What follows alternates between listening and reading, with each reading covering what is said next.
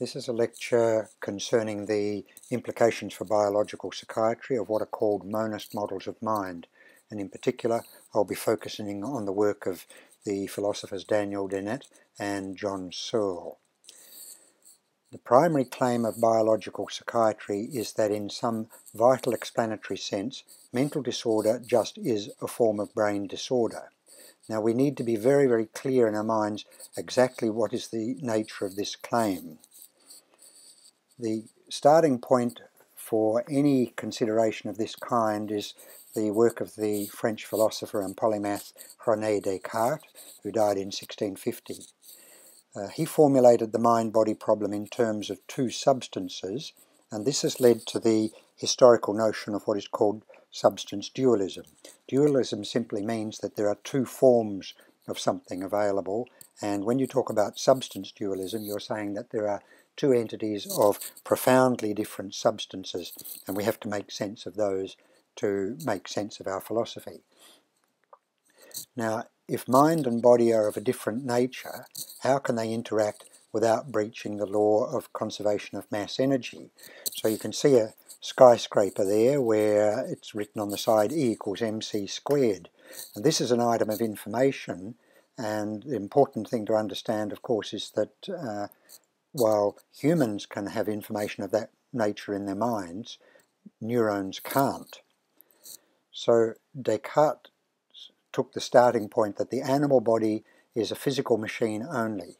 Humans have a physical body, but they also have a supernatural soul which acts upon the body via the pineal gland by pulling on nerve fibres.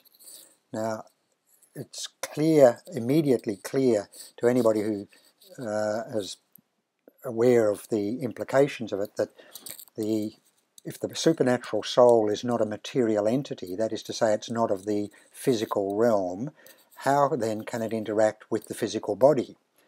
And important to remember that Descartes probably didn't actually believe this. If you read his work, you'll find that at different points he seems to be implying that humans didn't have a soul, or if they did, it could be understood in material terms.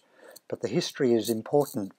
Descartes was certainly aware that Galileo had had a rather nasty accident with the Inquisition in 1616, and I don't think he wanted a repetition. So he left the soul in the body, guiding it like some sort of little man inside the head, and that way he satisfied everybody's requirements. But I think he himself was smart enough to know that a supernatural soul couldn't act on the material body.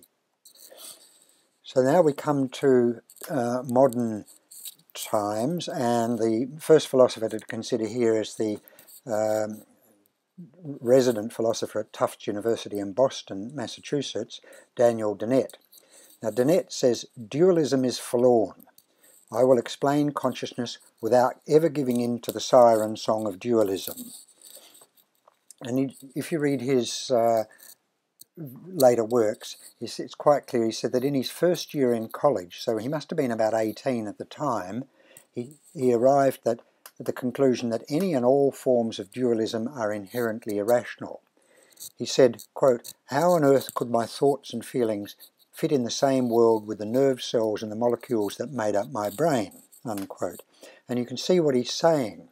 He's quite clear in his mind that the brain is of the material realm, of the physical world, but this peculiar thing called a mind has to be something profoundly different, because you can open the skull, crack open anybody's skull and you'll see a brain, but if you crack open their head you will not see a soul. So he said further, the various phenomena of consciousness are all physical effects of the brain's activities. So he's now declaring his position with respect to this peculiar thing called the soul. He says further, the theory of the biological mechanisms, and I've paraphrased him here, but he says of brain, would resolve the, quote, traditional paradoxes and mysteries of consciousness. Now he clearly sees dualism as crude magical thinking which violates the fundamental laws of the universe. And at different points in his more recent books he's become very agitated over this. He says accepting dualism is giving up.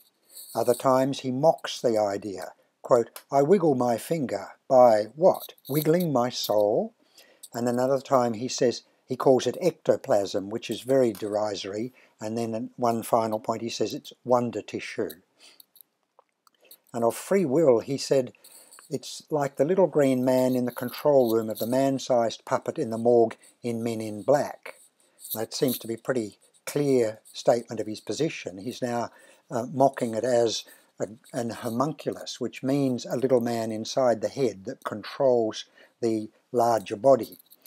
And he again says that it's like an immaterial portion of glowing ectoplasm that oozes around in your brain like a ghost amoeba.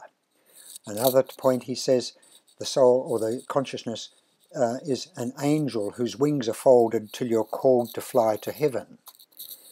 And finally he says there is the lurking suspicion that the most attractive feature of mind stuff is its promise of being so mysterious that it keeps science at bay forever. If dualism is the best we can do, then we can't understand human consciousness. Now that leads him to the clearest possible statement of monism, that is to say that there is only one substance in the universe. Dualism, as you remember, is that there are two substances, one which is the material and one which is something else. So he states, quote, somehow the brain must be the mind. And it seems to me, to my way of thinking, that that is a very, very clear statement of monism. That is absolutely excluding the possibility that there could be some other substance in the universe beside the material substances that we can touch and feel and weigh and cut up. He is leading to the implication of that is that a full explanation of the brain will explain all there is to know about the mind. Now this leads to the classic quandary that the brain is made of molecules, but molecules do not have mental properties. So how do mental properties arise from a bunch of molecules squished inside the skull? He said his answer is, when language came into existence, it brought into existence the kind of mind that can transform itself on a moment's notice into a somewhat different virtual machine, taking on new projects, following new rules, adopting new policies. He said, we are transformers, and he put it in quotes in his original work. That's what a mind is, as contrasted with a mere brain, the control system of a chameleonic transformer, a virtual machine for making more virtual machines, unquote. And I think that's a very, very important statement, and I'll come back and explain this in a moment.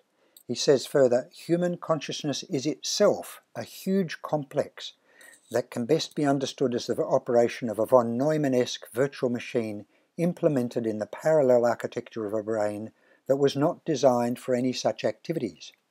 The power of this virtual machine vastly enhances the underlying powers of the organic hardware on which it runs.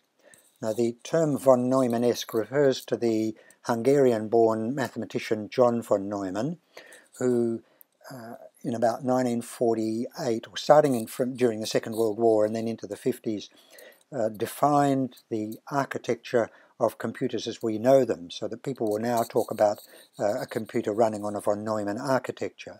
So he's a very, very important person in that he did so much to formulate the principles on which the modern computational revolution has taken place. So Dennett further says, our brains weave, quote, a web of discourses, and I've paraphrased him, this web is as much a biological product as any of the other constructions to be found in the animal world. Now here you can see him making a very, very bold claim. This is really putting his neck out, really going out onto a long, spindly branch here, to say that the mind or consciousness, as he prefers to use, is a biological product. He says further, quote, selves and minds and even consciousness itself are biological products. And at different points he uses examples of what he means by biological products as a spider weaving its web, a snail secreting its shell, or a beaver building its dam using mud. So this is a pretty clear, definitive statement after many, many years of hard